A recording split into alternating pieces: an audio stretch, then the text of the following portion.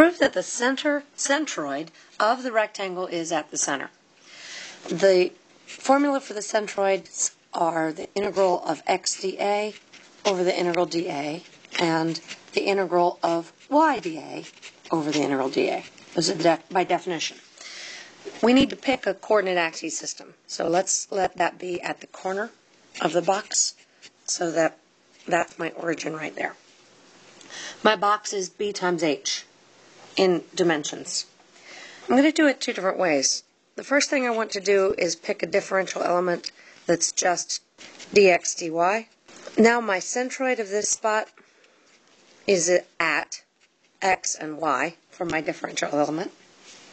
Then we're going to come back through and we're going to have a differential element of rectangular slices. You need to remember that the x right here and the y are the coordinates of the centroid of your differential element. So in this case, we do get, in fact, xy. Plugging that in, the integral goes from 0 to b and from 0 to h for x dy dx.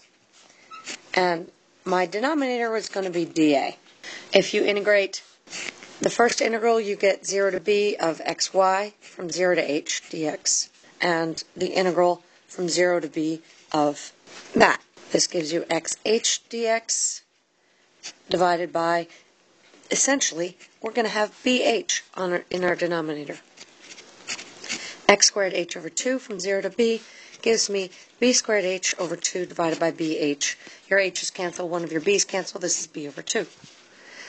My y bar here, if I'm going to do a two-step integral, looks the same. I get the integral from 0 to b of 1/2 y squared from 0 to h divided by the area.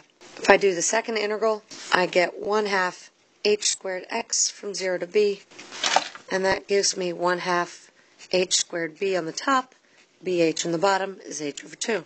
So the centroid is located at x equals b over 2, y equals h over 2, which is at the center. You can do a very similar thing if you don't want to do a double integral.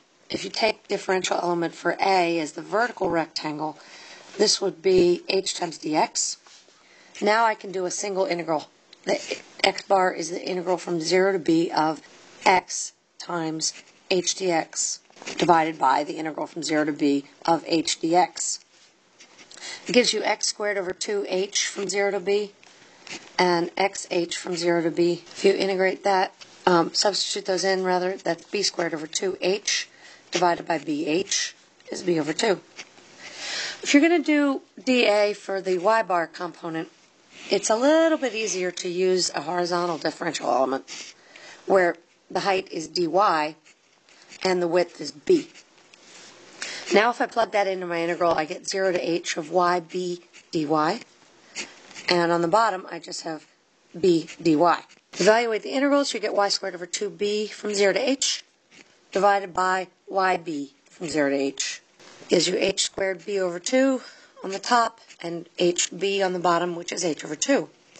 In either case, you've proved that the centroid of a rectangle is, in fact, in the middle.